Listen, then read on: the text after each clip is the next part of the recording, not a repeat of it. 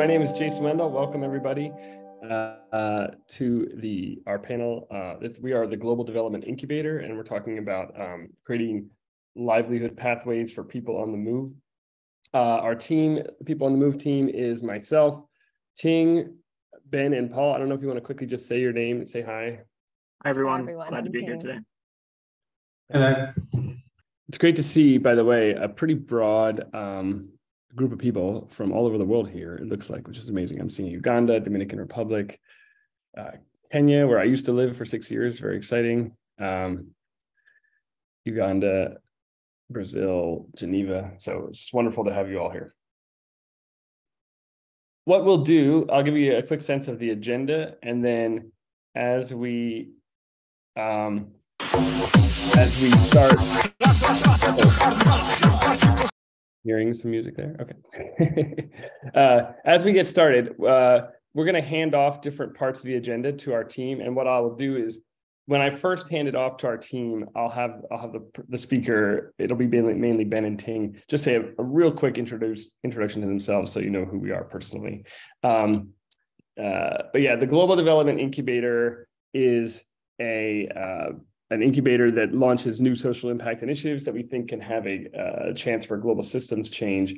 I've been a director there for the past 7 years, working on issues ranging from agricultural finance to anti-trafficking work and modern slavery. And then the last 3 to 4 years have been really focusing on issues around migration. Prior to that, I lived in Kenya for many years and worked with Dahlberg.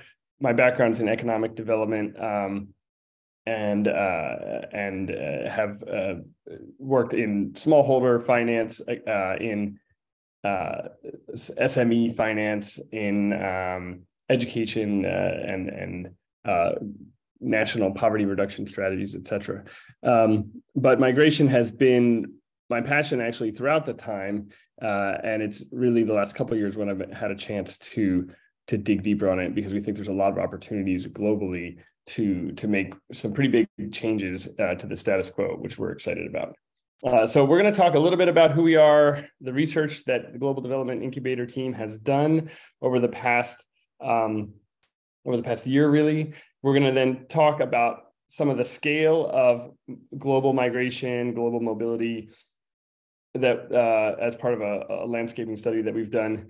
We're going to look at a human-centered framework for people on the move. So a lot of the work that we're doing, and I'll explain a little bit more about that, but a lot of the work we've been trying to do is addressing or de-siloing the work that's often separated by refugee categories like refugee or labor migrant or trafficking victim. And we came into this last year of work looking for ways to kind of get outside of those silos.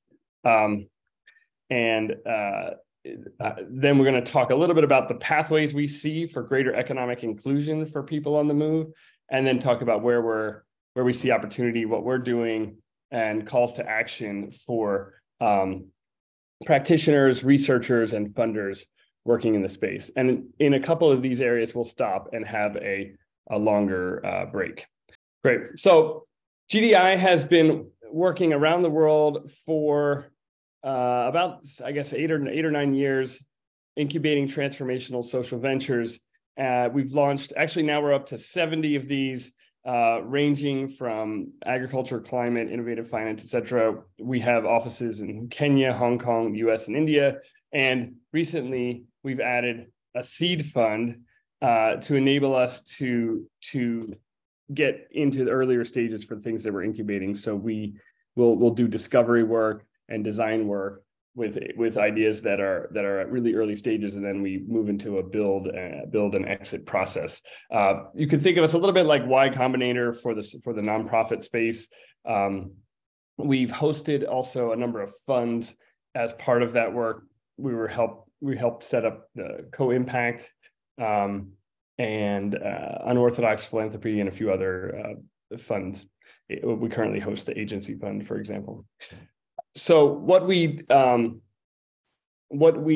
found out of our work is that we actually had, in the process of doing incubations, identified a number of programs or projects that touch on people on the move, but in different ways. So at the bottom of the screen here, you can see the Migrant Resilience Collaborative, which is very much focused on internal migration in India.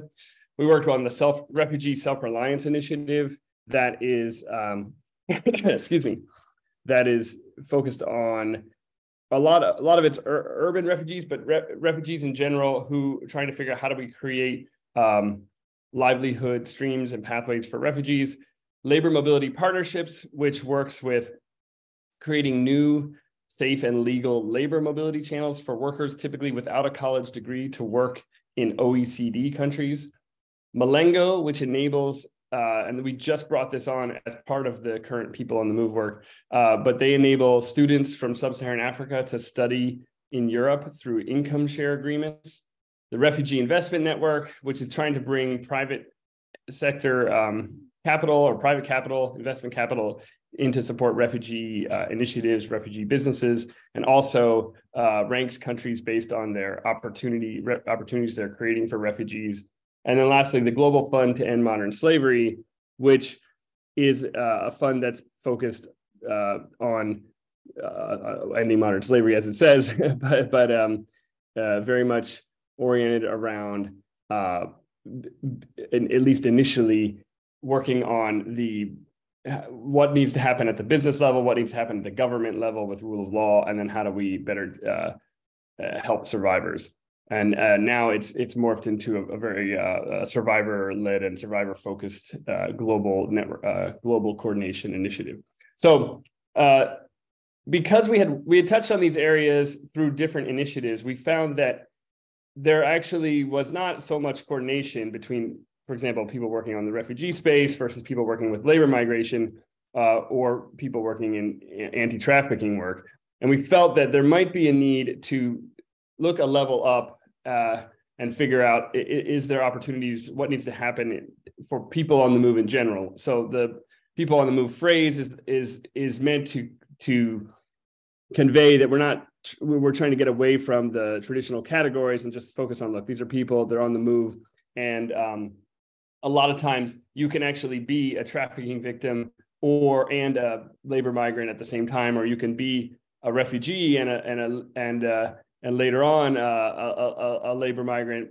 People's documentation status goes in and out, and ultimately there's a lot more in common with people on the move than there is that separates them based on these traditional categories.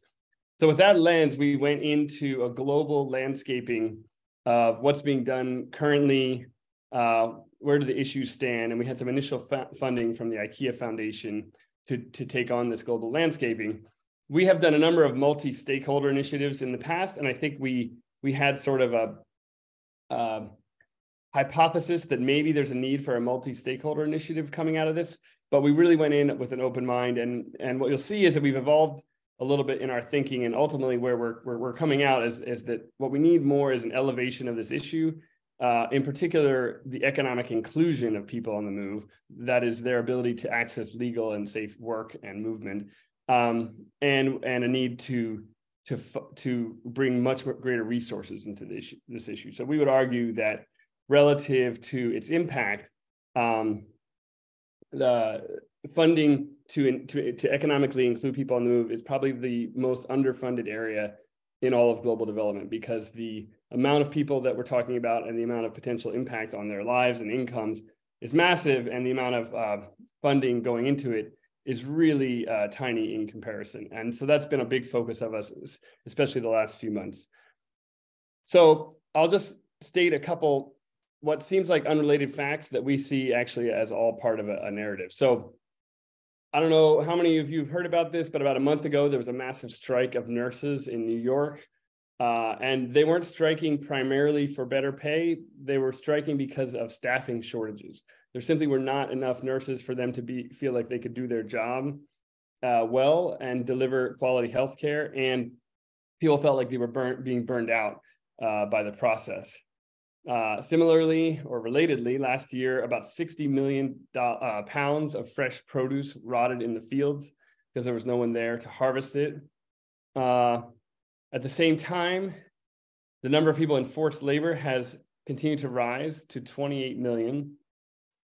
Meanwhile, 12 million refugees have waited in exile for at least 5 years with little to no access to employment. And the number of refugees obviously is much bigger than that, but that's just the ones that have stayed for over at least 5 years. And lastly, in sub-Saharan Africa, 3 times more young people are entering the job market every year than the number of jobs created.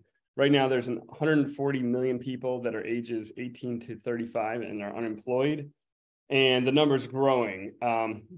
Currently, about 3 million jobs are being created, and 12 million youth are being added. 10 to 12 million youth are being added to the marketplace, to the labor market. But the estimation from the African Union is that eventually these countries would need to create 22 million jobs to absorb the youth entering the marketplace. So all these things, some of them don't seem necessarily connected, but from our point of view, it is linked, because basically what you have is a massive demographic shift happening around the world, where there are simply not enough young people in OECD countries, and there are tons of young people in low and middle income countries.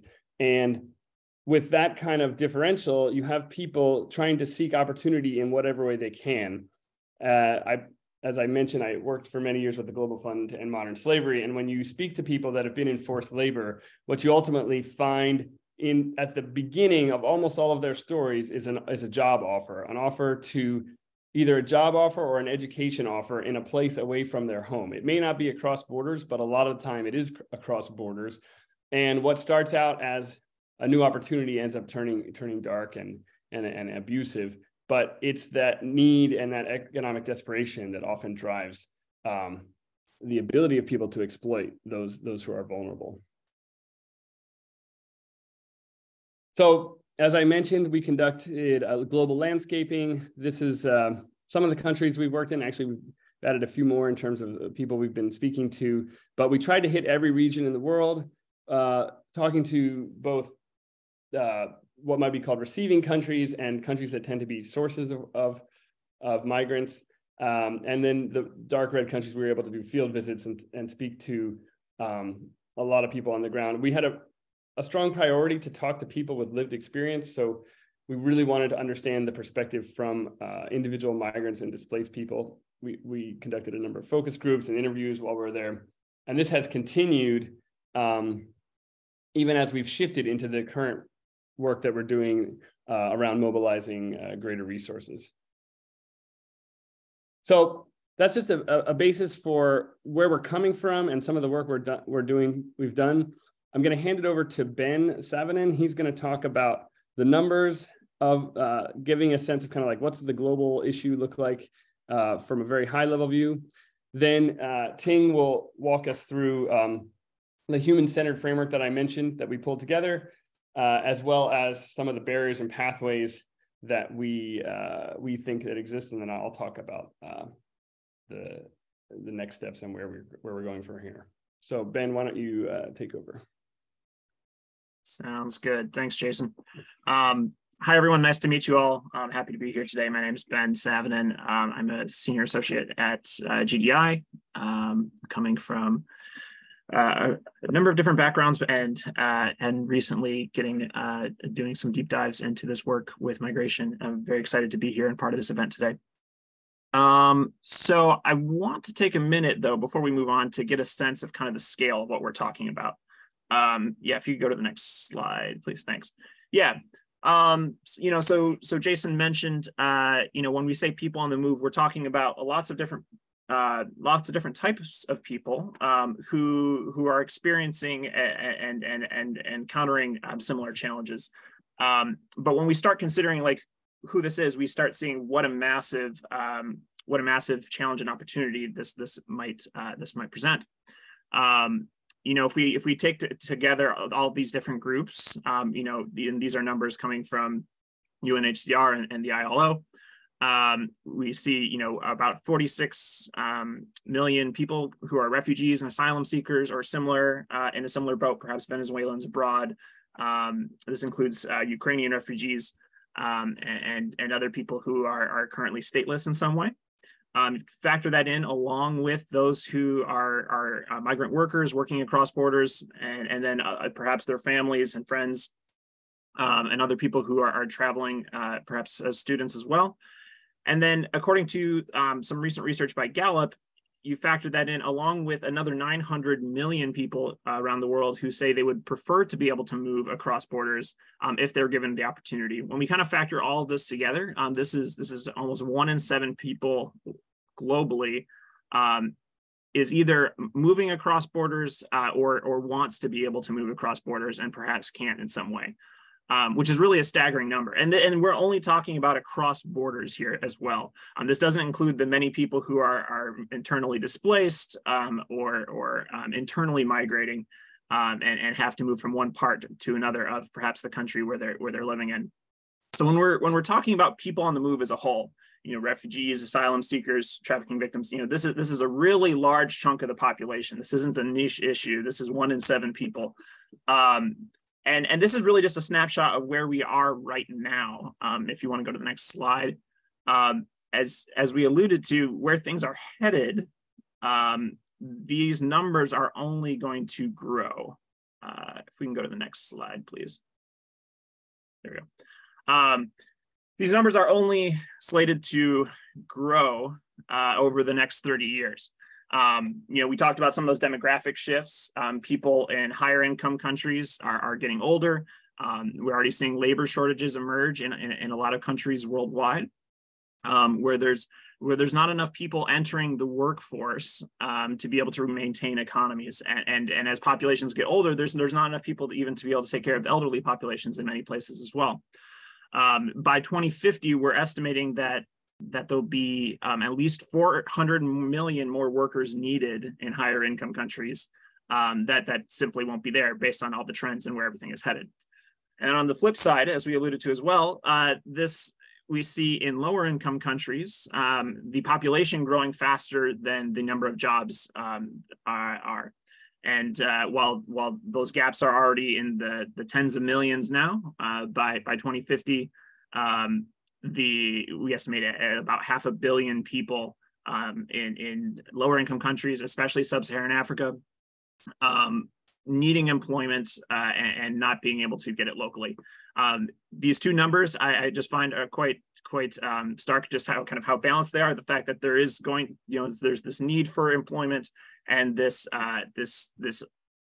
need for people being able to fill into the workforce. We see this just massive imbalance that's continuing to grow and grow and grow. And will likely continue to experience more pressure too by climate change. We don't know exactly how that affects all the numbers at the end, but we know it will be another pressurizing force that will likely make this imbalance even greater. Meaning that migration is going to be an inevitability. It's going to be a massive need that will define the decades to come as we get to the year 2050. Great. I think I'm going to hand it to Ting, but bonus points for anyone who can in the chat guess which is the country on the left which has that population pyramid and which is the country on the right which has that population pyramid, and then maybe I'll announce it at the end of the seminar.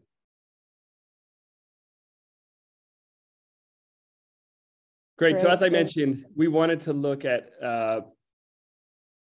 across the different silos of people on the move through a human-centered framework. So Ting's going to walk us through that.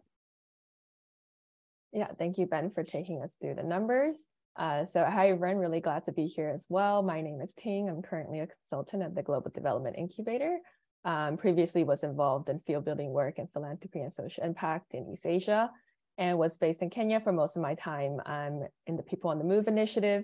Was also briefly in Lebanon last year, where we were working with Palestinian and Syrian refugees on the ground, as well as vulnerable local populations on basic care and health interventions.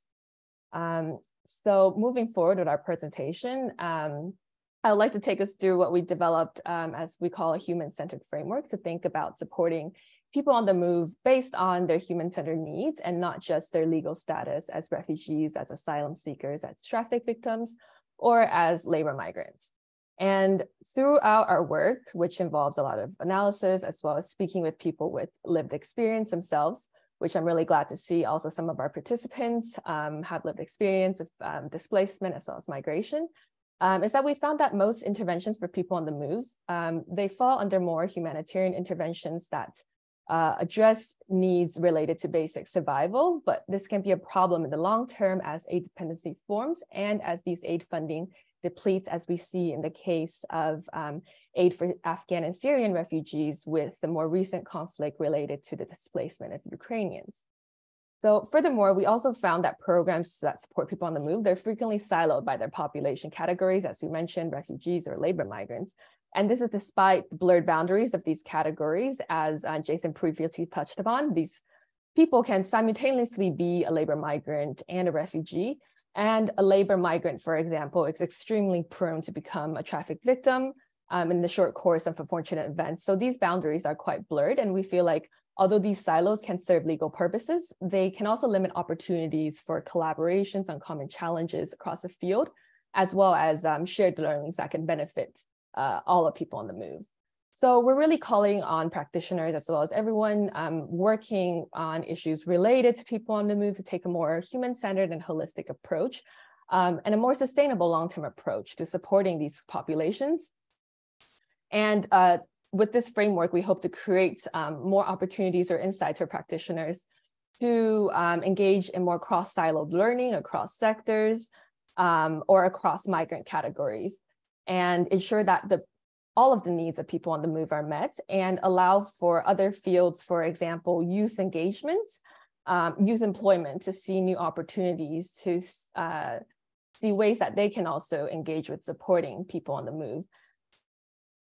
So based on our global analysis of current efforts, as well as speaking with over 100 people with lived experience, our framework basically highlights 5 common needs, and they're often interdependent areas of human aspirations: choice, capability, dignity, voice, and inclusion. And before I go into the nitty-gritties of what each of these are, I want those that are in the room today to kind of think about, as I talk through these, what are some ways that these areas play a part in your work?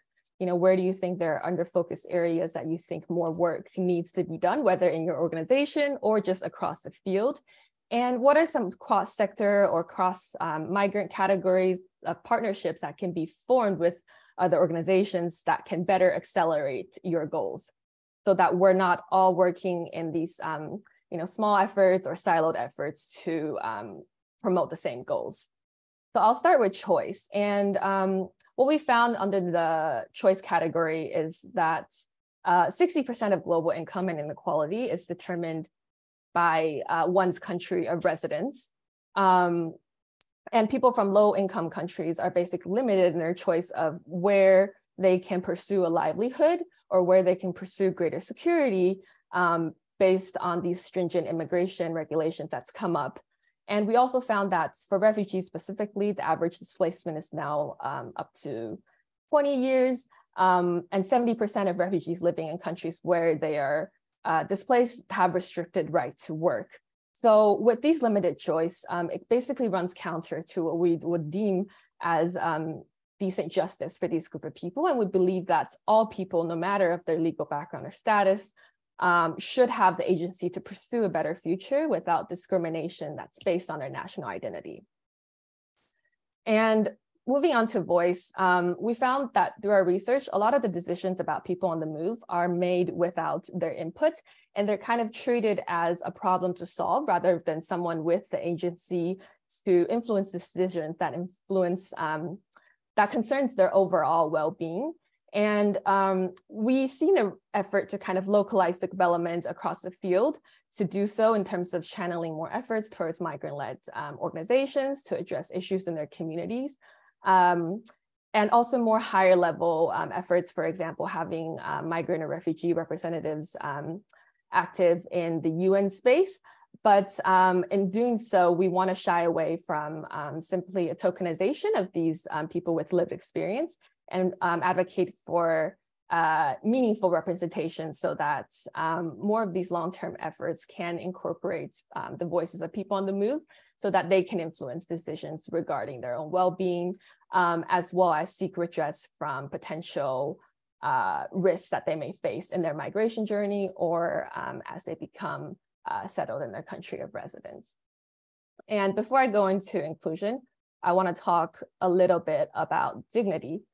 With dignity, we found that because, as we mentioned, with limited choice, migrants have limited alternatives to livelihood pathways, and they have limited opportunities at home to seek employment, just because youth unemployment can be as high as 50% in some places.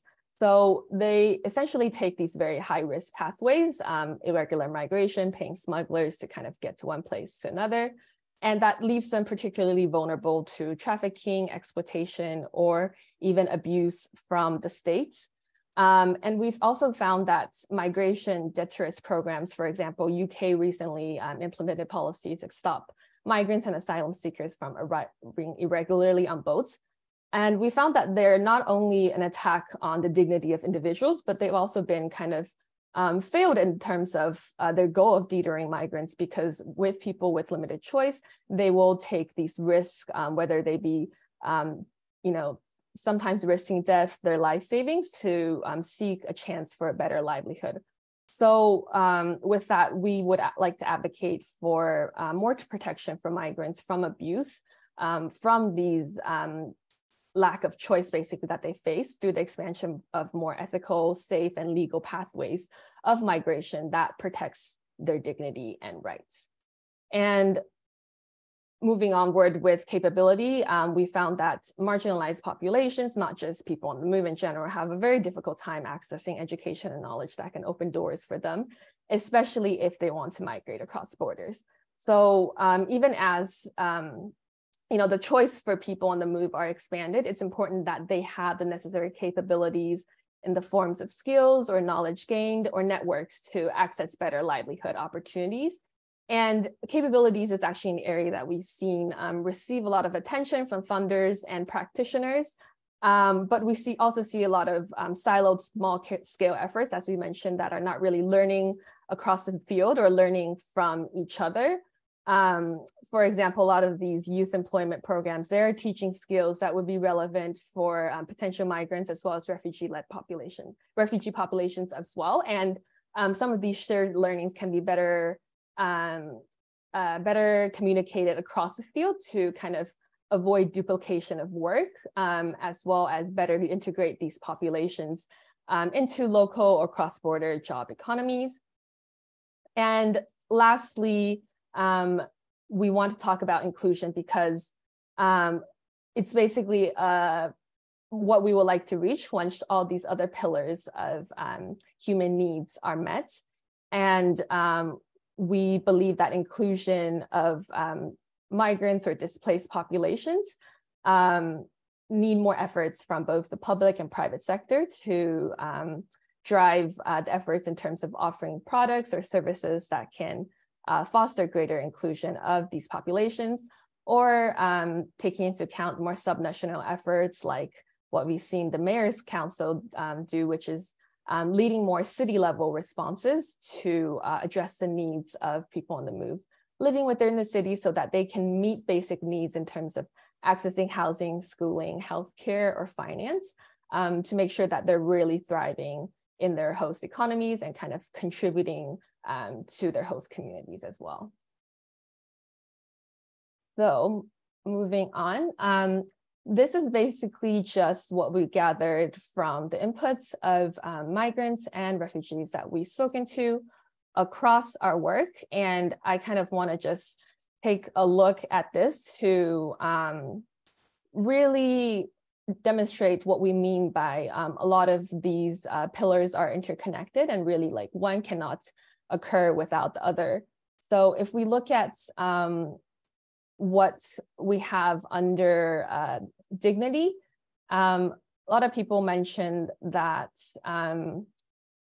their dignity are being under attack in terms of, sometimes when they're going to pursue labor migration opportunities abroad, they're not even treated as human beings. And, when they seek redress or access to justice, they might not even be able to gain their dignity because they're not really well protected. So this really links to, I guess, the lack of choice for migrant and refugee populations when they're trying to access these livelihood opportunities. So for these Kenyan labor migrants that had no choice but to go to the Gulf because when we spoke to these returned migrants, a lot of them faced abuse when they were abroad in the Gulf, but all of them, I think about 95% of them still wanted to return because they really had no other choice for other livelihood channels or migration pathways. And there's very limited opportunities for these lower skilled labor migrants in Kenya. So basically they had to go back to an area where there was a high likelihood where they may face abuse again. And then Jose, a migrant rights advocate that we spoke to in Guatemala, mentioned that, even when people kind of seek these opportunities to access their dignities, they are not very well protected, and sometimes, they get put on a blacklist that further limits their economic exclusion and prevents them from further opportunities to gain livelihood access. And then if we look rights on choice, we found that a lot of these refugee populations, like Ali, a Palestinian refugee that we spoke to, who was previously based in Lebanon, but is now a working professional in Poland, he believed that refugee populations or just migrant populations in general should have the freedom to decide whether they want to take the skills that they've gained to move abroad to pursue better career options, or to choose to stay wherever they're based. But it's really important that they have this freedom to decide where they can pursue these livelihood opportunities.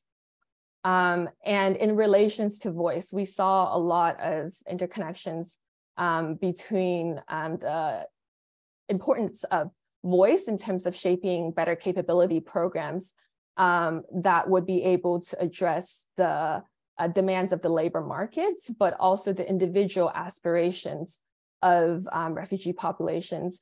As one refugee leader in Uganda mentioned, we have bigger dreams and aspirations that are greater than something just like tailoring, which is a lot of what these capability programs would offer to these migrant populations.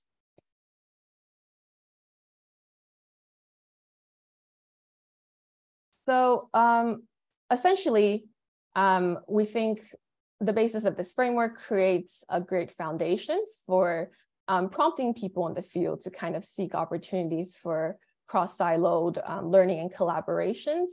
Again, ensure that the holistic needs of people on the move are met at any point in their journey, whether they be in transit, whether they're in initial arrival, or a more long-term settlement in their country of residence, regardless of their legal status. And would also prompt more practitioners outside the field of refugee and migrants support to kind of see opportunities to kind of support people on the move, because a lot of other programs that are addressing livelihood opportunities for vulnerable populations, a huge chunk of these populations are either migrants that are already in the country, or youth in the country that are potential migrants in the future as they seek better livelihood opportunities abroad.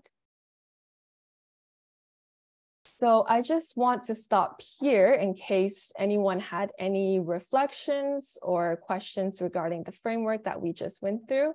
And again, please feel free to share in the chats, in what ways have you yourself or your organizations have taken account of maybe some of these areas in your work, and where do you think more efforts should be put to kind of address the holistic needs of people on the move, as we mentioned. Okay, so someone asked, can you elaborate on one example of how did you address the holistic needs of people on the move?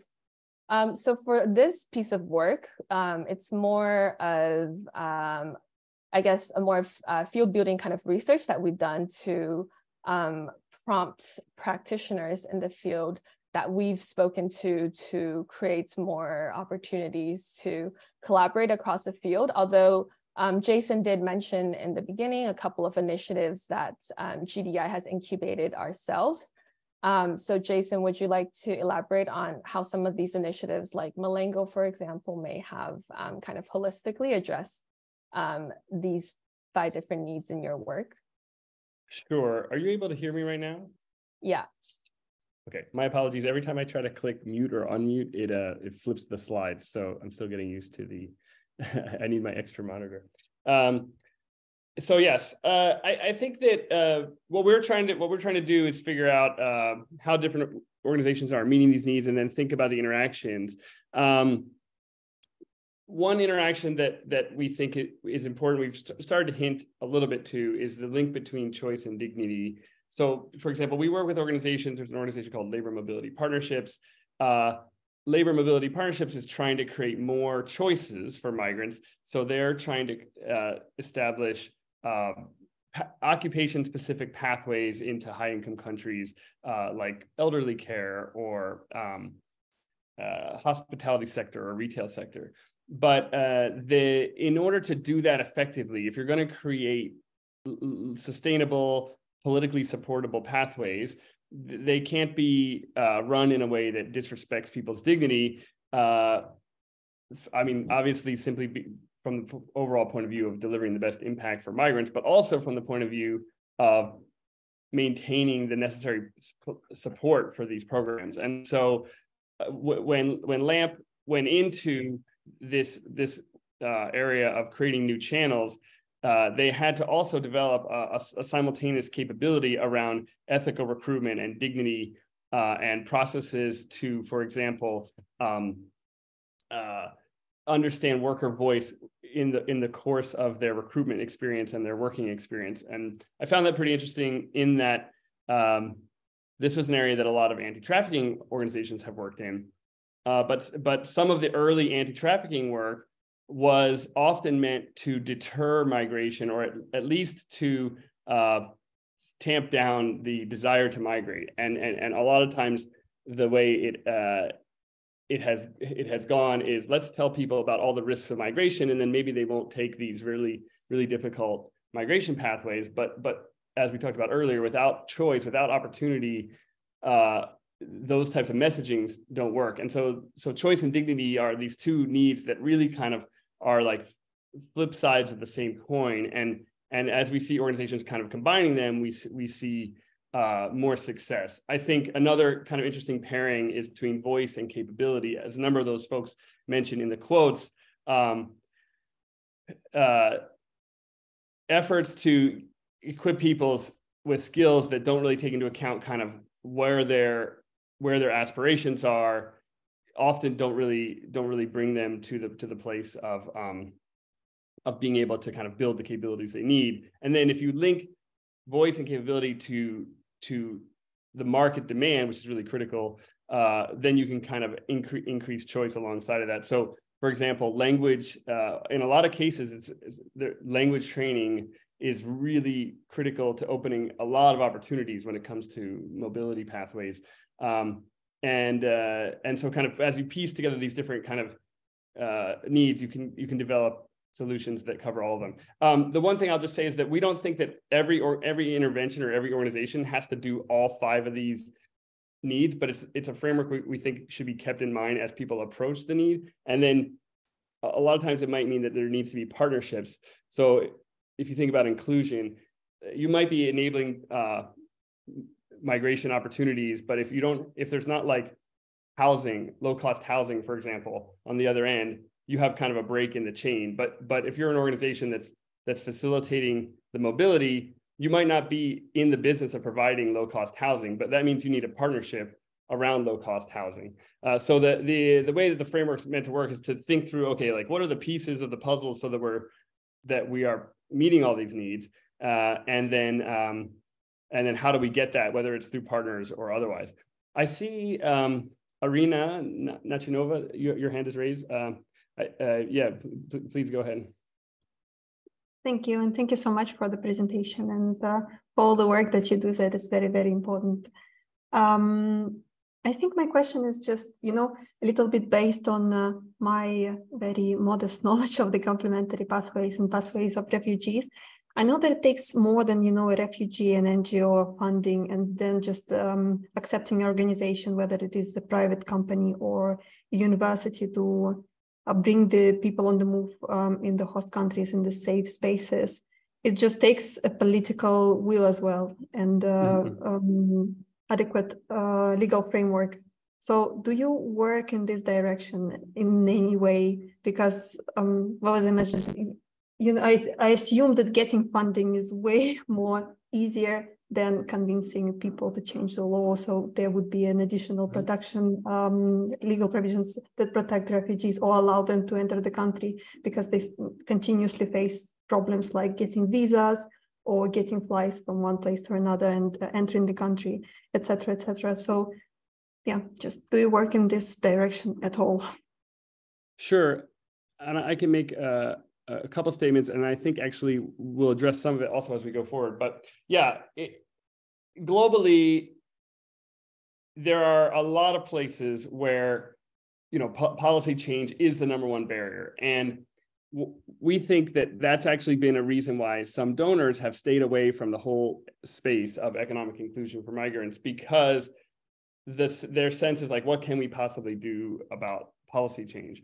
Now, I think there's a couple of things that can happen and need to happen. And I'll do a high-level preview, but then I think we'll touch on it again as we go through. So I think, firstly, we need to demonstrate what can work in the countries that have already made pathways available.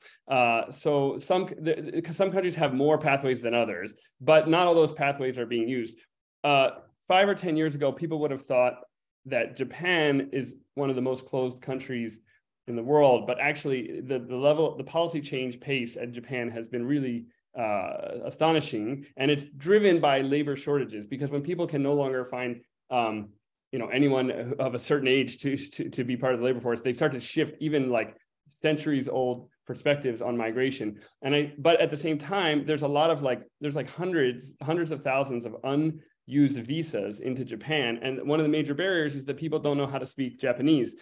So one solution is where the pathways are there, where the policies have shifted, let's then pour in the resources that we need to demonstrate that they can work. Because if we can demonstrate success in places where the pathways exist, we can use that success to then lobby other countries who haven't yet changed their policies.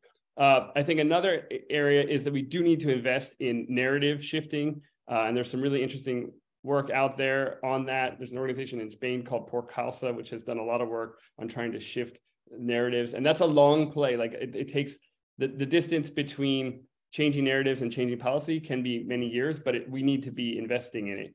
And then I think that there are coalitions of actors that can be developed, especially with the private sector, especially by sector, that can maybe avoid national level political disagreements. So even in the US, which is highly polarized politically, there's some agreement within certain sectors like agriculture, healthcare, increasingly elderly care, that we need to create legal pathways. And so sometimes by moving the issue away from the national polarized politics and into industry level needs, you can make some progress. And there's a few other things, but let's go a little further and we'll come back to it, because I think what you're asking is really a central question.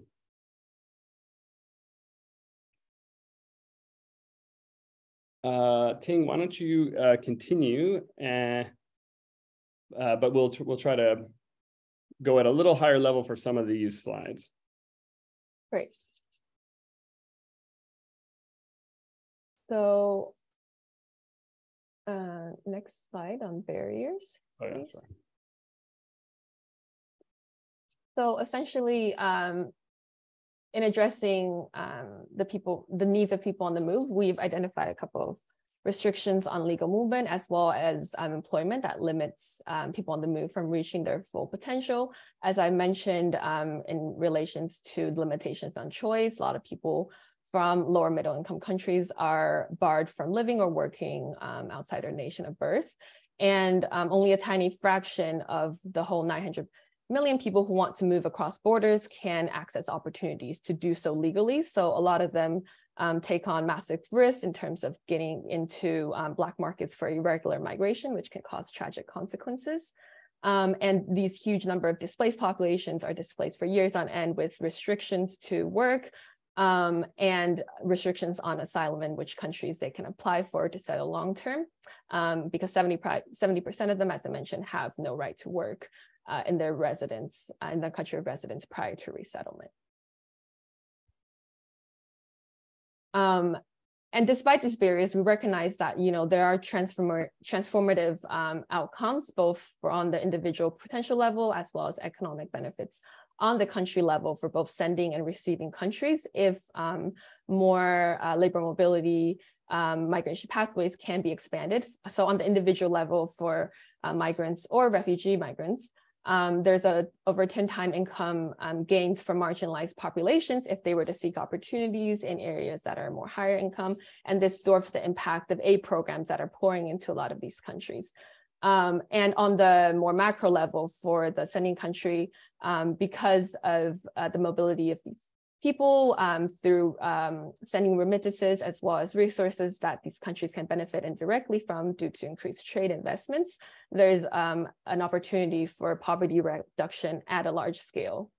And also there is opportunities for more increased peace, conflict, and security, as a lot of these unemployed youth are getting into pathways for more meaningful employment that kind of theaters them away from instability and engagement in future conflict. And for the in the end, for these receiving countries we talk about, this solves critical labor shortages for them, as well as the injection of migrants creates complementary jobs for complementary local jobs, as well as ensures more security provision for sectors that are in dire need of more human capital, like elderly care in a lot of OECD countries.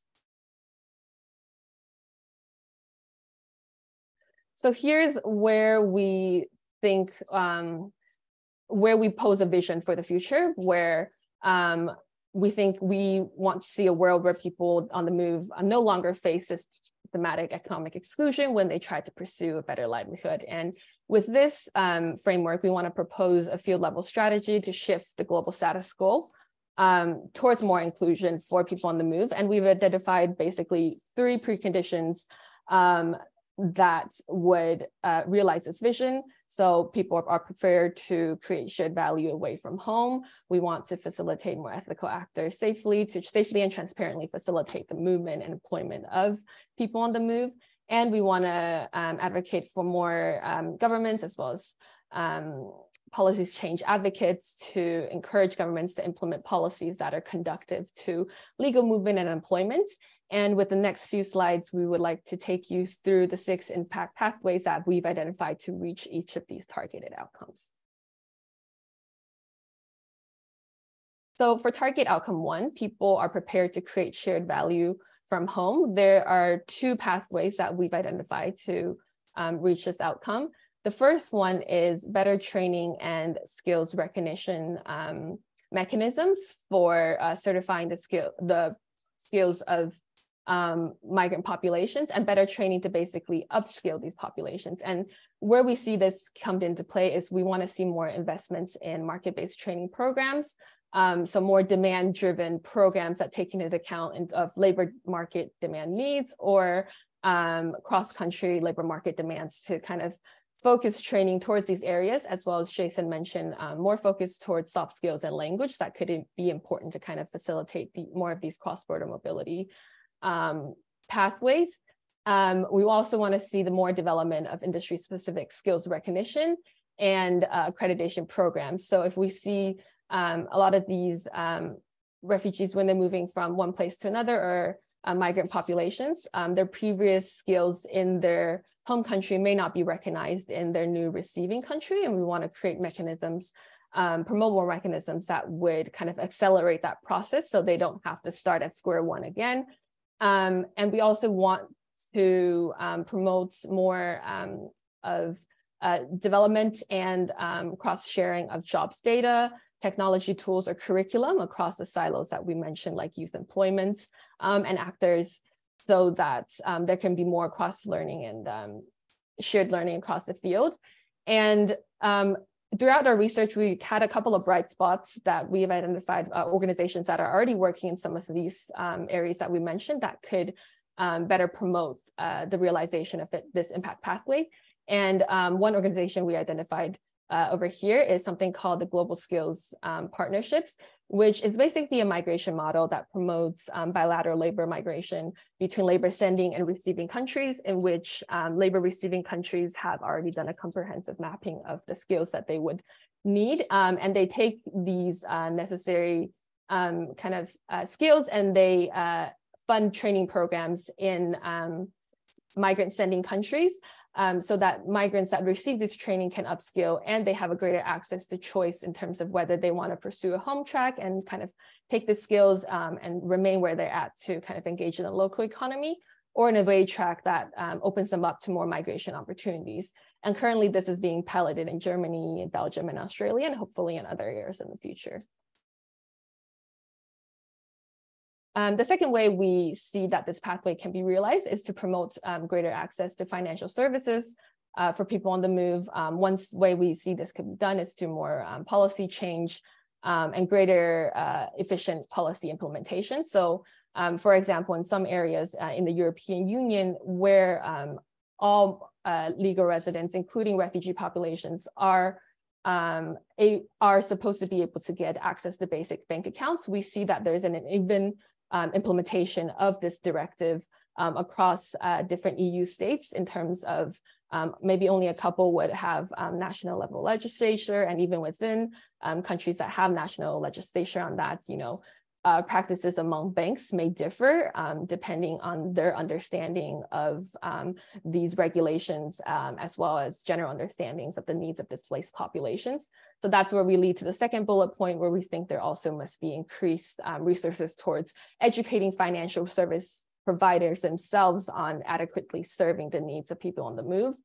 And for people on the move themselves, in order to better access these opportunities, we want to promote what we call just-in-time education for them, in terms of having adequate education at a time when they most need them, to be able to take up these opportunities, as well as come up with more long-term smart financial planning for their future that is more robust. And then lastly, we want, after speaking with experts, a lot of them advise in terms of instead of developing specialized products for people on the move, refugees or migrants themselves, that we should be making more efforts to integrate them into the mainstream financial products. And one of the bright spots that we found in this area that unfortunately is not currently outside of Africa yet is something called the Leaf digital wallets, which basically facilitates the economic integration of vulnerable unbanked populations that frequently move across borders. So this includes refugee populations, to help them better access financial services across borders, as well as help them build their digital economic identity. And this service is really easy to access. They're one of the few financial services that accept refugee ID cards. This can be accessed via any mobile phone, doesn't have to be a smartphone. And it's available in the languages of displaced populations, making it easy for them to connect and kind of better integrate with the local, more mainstream financial economies through this service.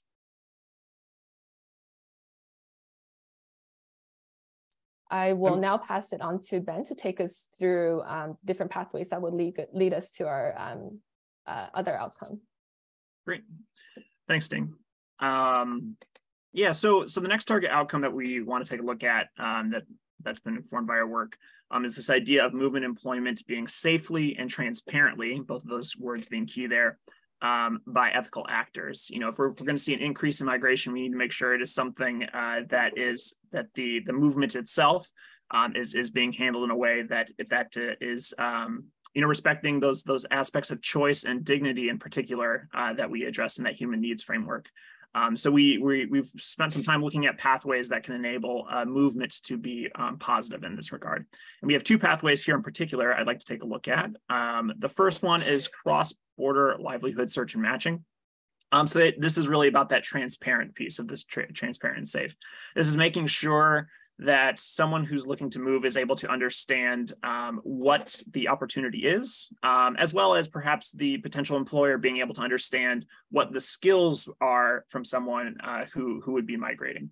So this is about bringing those connections, making sure the information is flowing well across both groups, making sure both the employer and prospective employee have an understanding of what they're getting into and the terms and how they would work together, making sure everything is above board, so to speak, and making sure everyone has the information they need for the actual transportation as well, from getting from one country to another.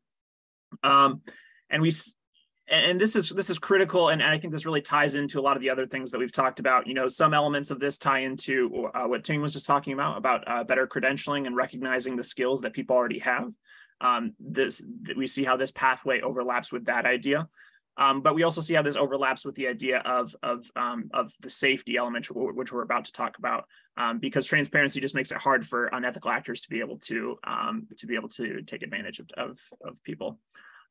Two bright spots in particular that we wanted to highlight were Just Good Work, which is an app that right now is primarily focused on Bangladeshi workers who would work in the Gulf region, providing them with a lot of information about potential work opportunities and kind of guiding them through that movement process. And then another great example of great work being done in this area is Talent Beyond Boundaries, which is a global organization doing some amazing work of connecting with both employers and refugees to understand kind of the skills and needs on both sides and kind of how they can be lined up with one another and trying to make that matching happen. This is an area we'd love to see more work, but these are two great examples. The next pathway I'd like to take a look at is the safety side of that transparent and safety that we talked about. Responsible recruitment and employment. This is an area where people who are migrating are often easily taken advantage of because they don't have that transparency piece, because they don't have the information that they need.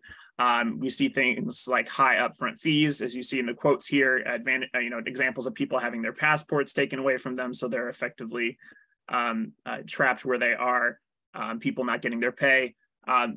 We think that as migration grows and we want to make sure things are safe, we need to make sure that the people who are facilitating this work and facilitating migration are doing so in an ethical way. And so there's two sides to this coin. This is making sure that the people who are doing it well are being promoted and are being rewarded for that. And this is making sure that the people who are less ethical, the people who are taking advantage of people are being held accountable for that.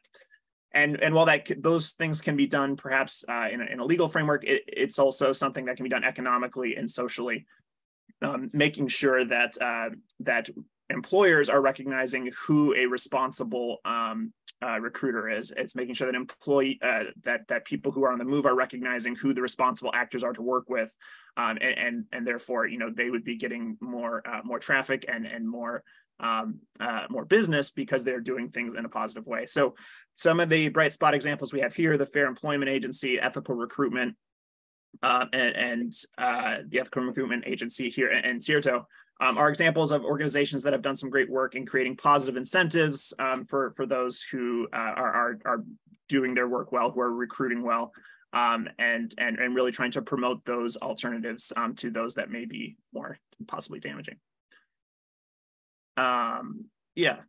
So our third target outcome, which kind of gets to the question that we had just a few minutes ago, is this idea of governments needing to implement policies that are conducive to legal movement and employment.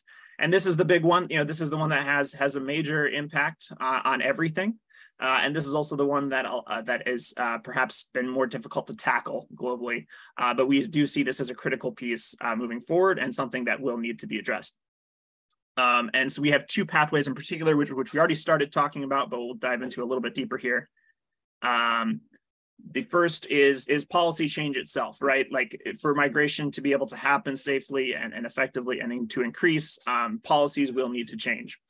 And this is something that it's really going to have to happen globally. We're going to have to be able to see changes happen on the receiving side. We're going to have to see more openness, as Jason alluded to, examples like Japan. We see some examples of this already, where countries are starting to open up a little bit.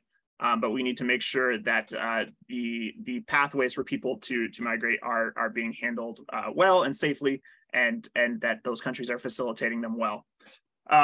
We also can see space to make this process, perhaps a little bit smoother on the sending side as well. Jason mentioned how one of the barriers to being able to have increased migration to Japan is language. We've been starting to see examples of countries who are sending people, countries where people are migrating from, providing training to kind of help facilitate that transition a little bit easier. So in the case of Japan, perhaps having language training before people are able to go, creating opportunities for citizens who are looking to migrate out of a country to be able to prepare for their journey and to make themselves able to more smoothly integrate into a different economy.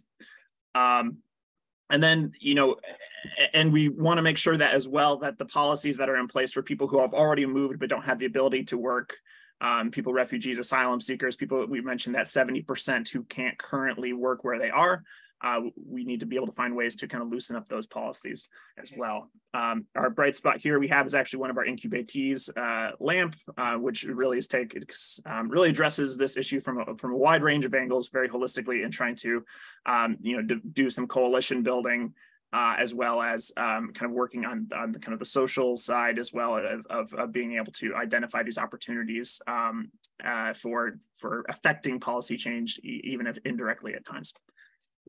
And then we'll go to our last impact pathway, which is effective policy implementation. So there's two sides to this, right? We need the right policies in place, but we also need policies that are being implemented well. And this is something that we encountered in a number of the interviews that we had with our researchers too. There's a great quote here and a number of people stating how perhaps there's policies that were already friendly to people who are migrating or refugees, but not everyone's aware of it. Perhaps the moving population, the migrating population is unaware of what the policies are. Perhaps employers in the receiving country are able to hire migrating people, but they're unaware of what the rules are on that side too. So when we do find examples of policies that are good, we need to make sure that that everyone is aware of them and that they're being implemented well and effectively. And so, this is about better communication. This is about making sure people are aware of all these, but this is also making sure that policies are being enforced and actually being carried out the way that they were intended. And this is something that includes, working with a variety of employers and facilitators along the way. And our bright spot example here is the National Skills Commission, which does some great work in Australia, making sure that this type of work is communicated well. So this, just taking a step back because we went through those 6 pretty quickly. I wanted to take a look at kind of again how this all fits together. We see these 6 pathways as building towards these target outcomes, which are all necessary towards this reaching this ultimate vision of ending economic exclusion for people who are on the move. But we wanted to take a pause for a minute and ask a few questions again and see, any thoughts that you all may have or any comments. I saw that there's a few in the chat that perhaps we can address. But if anyone else has any comments on these 6 pathways or thoughts or anything they'd like to add, we have a few prompts here as well. One of which getting to something we've already talked about a little bit, this idea of this policy change being an area that's particularly overwhelming. And if you've seen any examples of people being able to do that well, or examples of people being able to communicate policies well, we'd love to hear any examples of that, or any general questions or comments you have on this section. We're open to that, whether you prefer to use the chat or raise your hand.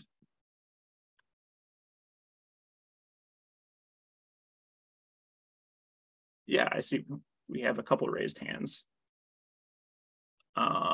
Ellen.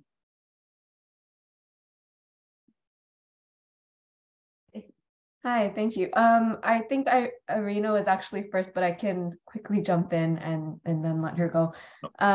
So thank you so much for this presentation. My name is Ellen Lee, and I work with the Bureau of Population, Refugees, and Migration at the State Department. I thought this presentation was really interesting, and I hadn't been familiar with your organization before, so I'm very curious to learn more about your role and specifically your relationship with the incubatees, I think you were calling them.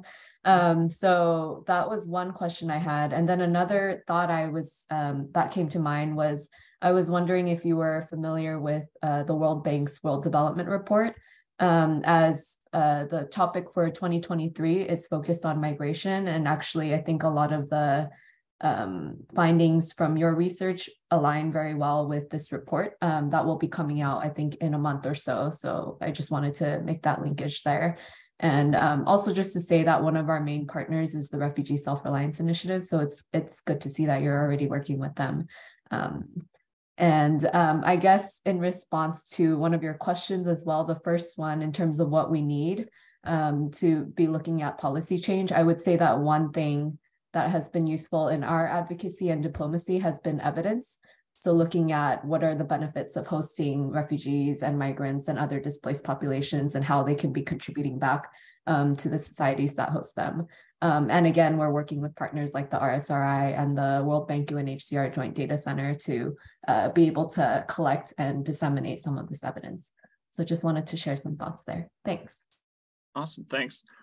To address real quickly to your questions about learning more, I think Jason just posted in the chat a few minutes ago some links to some published research that we have coming out, as well as ways to get in contact with us. So take a look there. We can also share with everyone at the end again as well. And then as far as the World Bank Development Report, yeah, we're aware of that coming out. We're very excited to see that as well, and to learn more about what's coming there. And then as far as your final comment about policy change and evidence, yeah, absolutely. And actually, I think we're going to talk at the end here in just a minute a little bit more about some research that we'd like to see more as well too. But we'd love if any more ideas that you have on that front too. Arena, would you have your hand raised? Oh, go ahead. Maybe just add one more thing in terms of just kind of who we are, how we work. Yeah, we started with those initiatives that you saw at the early part, and we stick with an initiative for about 3 or 4 years typically before we release it. Sometimes it's a shorter relationship. We just help them get oriented. So with RSRI, what we did there was more of just helping think about how do you do a steering committee to kind of broaden the governance. But in most cases, we're sticking with an organization for 3 or 4 years and then launching it.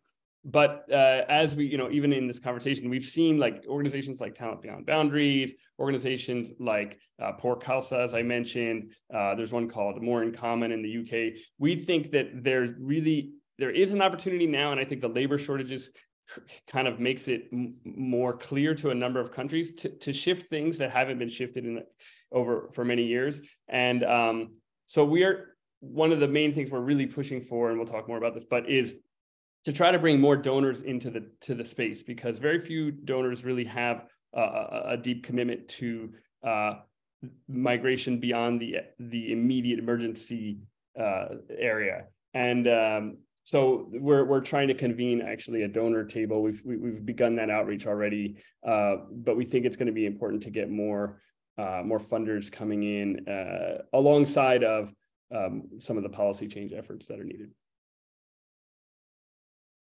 Great. I'd be happy to continue this conversation. I have some thoughts on why donors might not be as engaged in this space currently. So yeah. I'd be happy to reach out and continue the conversation. Thanks. That'd be great. Yeah, no, I actually would love to talk to you again. I'm in DC normally, so if you're there, it would be great to talk. I think Arena had another question. Yeah, maybe, just because you mentioned a couple of digital-based solutions for the refugees, you're also working with some that you mentioned, and on the part of Europe, I can testify only about Europe because this is where my most knowledge is. There are a lot of apps or websites that provide refugee to refugee sort of a peer advice on through digital platforms, any possible ones, on where to get opportunity or match employees and employers and potential employees. But it seems to me that, well, first of all, there's a problem of access of refugees to these digital platforms. And on the other hand, it also, they seem to be so small all around the world. There are very like broad representation across the world of these small initiatives, but they don't seem to quite, grow. To your experience and to your knowledge working with this organization that kind of pop up here and there, is it a prospective field? so to speak? Would it be worse, just kind of look more into these digital solutions for refugees and employers?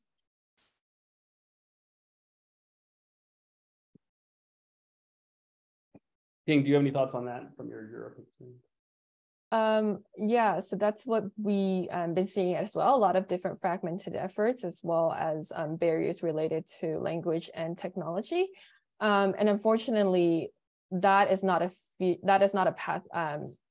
That particular intervention is not something that we have looked too deeply on in terms of how can we expand it further to reach more people. But what we have seen in terms of another pathway in terms of engaging more people related to peer advice is what we've also seen, the really engagement of these diaspora groups within each countries of regions that have a lot of migrants from a particular country, that they've also been extremely active in WhatsApp groups in terms of sharing and accessing information. And that's what we've seen are more accessible to a lot of these migrating populations, because it's a little bit less low tech and it's more of a network opportunity to also engage with others that are in their vicinity. So that's what we've seen so far. And unfortunately, we don't have a good answer as to how can we better expand a lot of these different products that we've mentioned. But I think definitely there are opportunities out there that people have worked on. Unfortunately, most of them are limited in the humanitarian space in terms of they're funded by traditional, more philanthropic donors or by USAID that unfortunately have not been super sustainable in terms of their lifespan once the funding dries up. So maybe there's more opportunities in the private sector area for sustainable solutions to address the information gaps of people on the move. Yeah, and I'll make a broader comment. So part of our efforts to kind of convene donors around this issue is making the case that there are early stage innovations in need of funding, or that can really solve some of the problems in the space. So we are always collecting potential future bright spots. So if you have any organizations you want us to look into, send us the links on the chat, and also at potm@globaldevincubator.org. We really do want to hear more of what's out there, even if it's an area that we haven't looked into as much. We're trying to create kind of a global landscape of where a lot of the bright spots are. So we're very interested in your input there. And I've always been interested in kind of the peer network element, looking at it initially. If you look at the way that, if you look at the United States, for example, around the end of the 1800s, beginning of the 1900s, the way that many immigrant communities ultimately were able to protect people from abuse and exploitation, for example, was through peer networks on the ground. And when I worked with the Global Fund and Modern Slavery, we did a lot of work trying to figure out how do you cultivate these kinds of things, because they're really important. Emma, why don't you go, and then then we'll wrap up here with the final section. All right, thank you so much. Actually, my name is Emmanuel. Sorry, I mistyped. Oh, sorry. While entering, my name is Emmanuel Shindi. I am currently in Italy and doing my master's at an Italian university. So I'm actually a beneficiary. I was formerly a refugee in Malawi, but I'm a beneficiary of a scholarship that allowed me to come to Italy. And I was one of 61 students in the East Africa area who were offered the scholarship. And the one challenge that they had was getting travel documents. So my question is, for instance, organizations like Talent Beyond Boundaries and other partners that you've mentioned that are interested in providing mobility pathways for refugees, how do they find an alternative for issues of travel, of refugees getting travel documents if they see that there's no political will, there's so much legalities? Are there other alternatives that they're providing? And because I faced a lot of challenges, a lot of my peers also faced a lot of challenges getting travel documents in the countries that were hosting us as refugees. And also something that I noticed is like, they're running these programs from the US, Italy, in different countries, but they don't have someone on the ground to navigate the different challenges that are happening on the ground in terms of receiving these travel documents. So my question is, how Are there other alternatives that these organizations are using, or are they just backing out and pouring their resources in other countries? And is there any steps being taken to get people on the ground to actually help facilitate this whole procedure? Sure, thanks for that question and input. Yeah, I think the issue of documentation is one that's really challenging. You know, even in places where policy creates a pathway on paper, it sometimes takes forever to actually process the paperwork, and so the promise that may exist, at least in theory, doesn't materialize. You can look at some of the challenges with special immigrant visas in the U.S., for example, as an example of that. I think what we're seeing happening now, organizations tend to focus where they find the opportunities. So it's harder for them to start with someone and say, where do you want to go? Now let's figure out the paperwork. Usually currently what people are doing is kind of the reverse, where it's like, where are there interesting channels that we can create? So what Talent Beyond Boundaries does is they make they map sort of the demand and the pathways in the destination countries, Canada, US, a number of others. And then they also they kind of create a skills database, but often there can be these, whether it's bureaucratic or other bottlenecks in between. Another example of that kind of approach, but it's been very interesting, is this organization that we work with called Malengo. Malengo found that Germany would take students into its English language university programs as long as they had 12,000 euros of first-year living expenses in the bank. And they also found that there were some high school diplomas, regardless of your national status, that the German universities would look at. So Uganda happened to be one of those. So they started their program in Uganda, and just recently have been able to bring in some refugees that were living in Uganda, but the requirement there was a Ugandan high school diploma. So it's one of these things where it's like, there's a really interesting pathway, but it started from what worked within the current system. And then what Malengo does is they provide an income share agreement to cover the first 12,000 euros that's needed to get a student visa. And then when they have that mapped out, they also provide hands-on support to get the visas and to get the documentation. So where the pathway is identified, we are seeing, Malengo has a team in Uganda and a team in Kenya working on the ground to help students navigate those processes.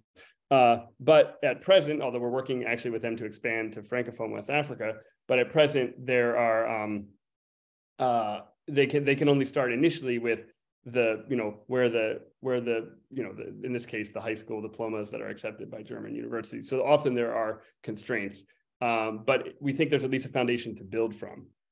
So let me quickly talk through next steps and where we're heading, and then we can take more questions and then try to also stay in touch with you.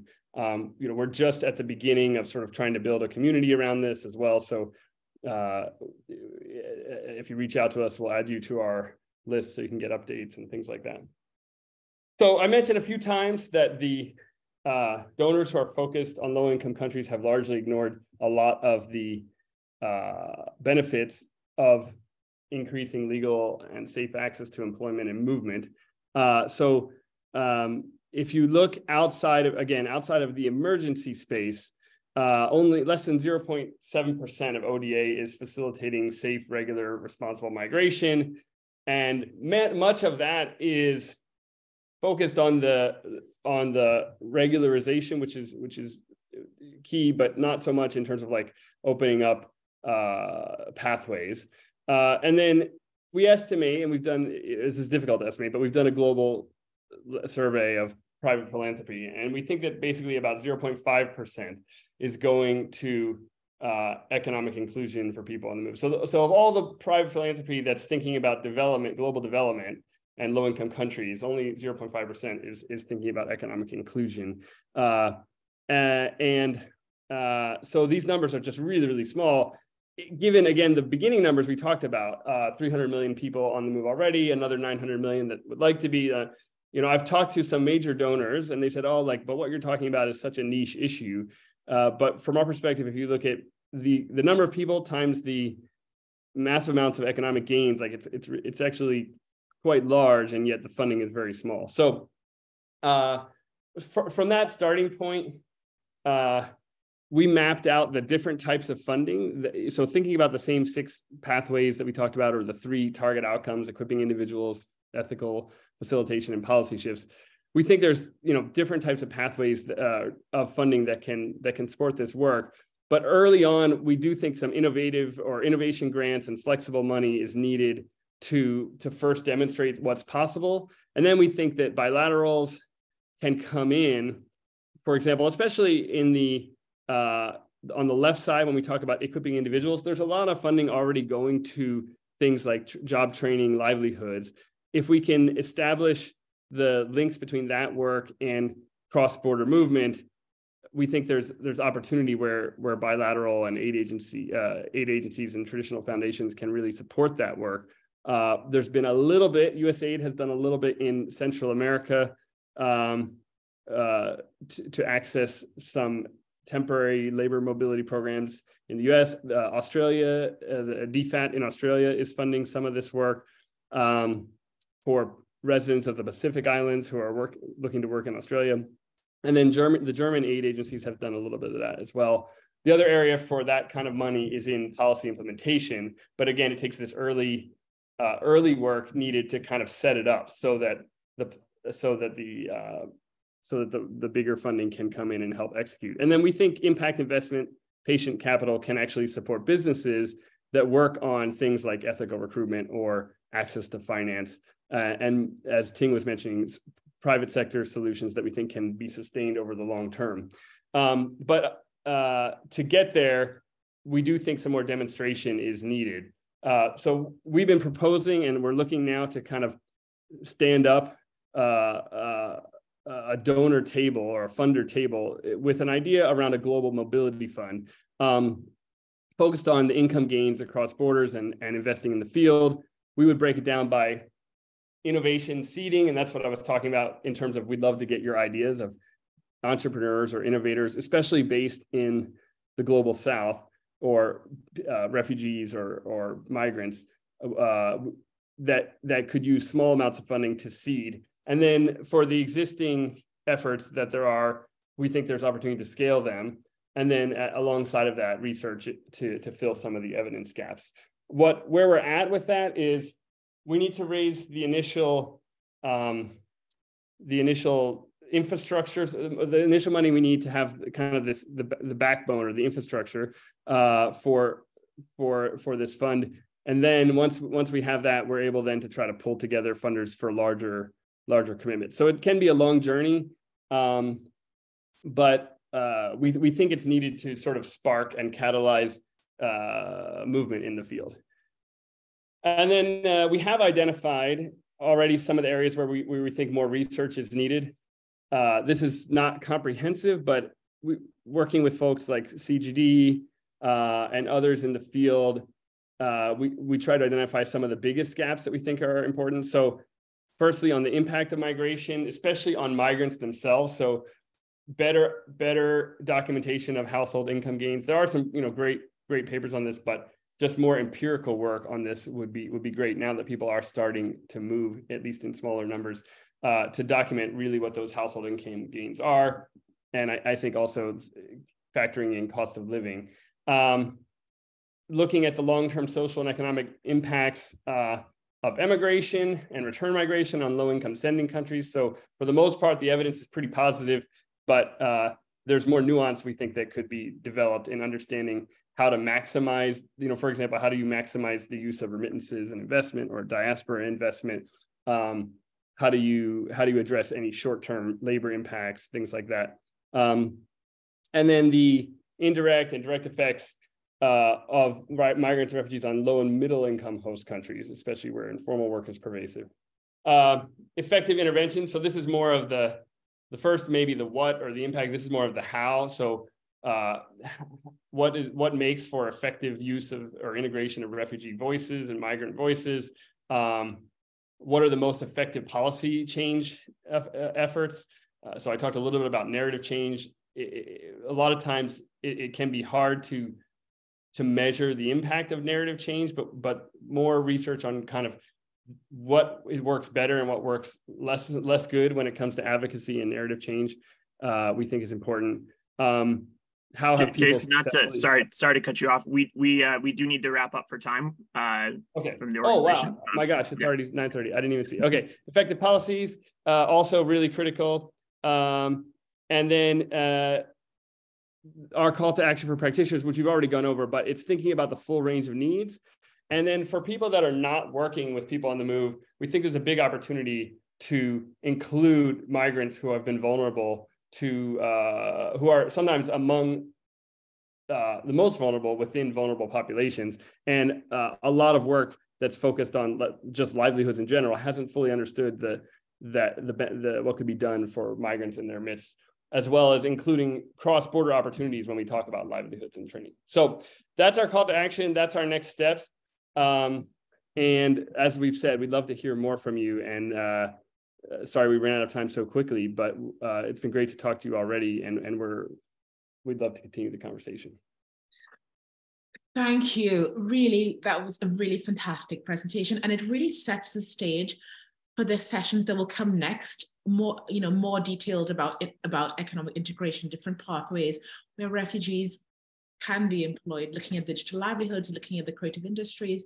So we have a lot more sessions around this. So we encourage you to join. In half an hour, we've got another session on the creative industries as a pathway to employment for refugees, again, looking at the digital economy. And we have lots of other sessions happening throughout the month of April. Thank you for attending.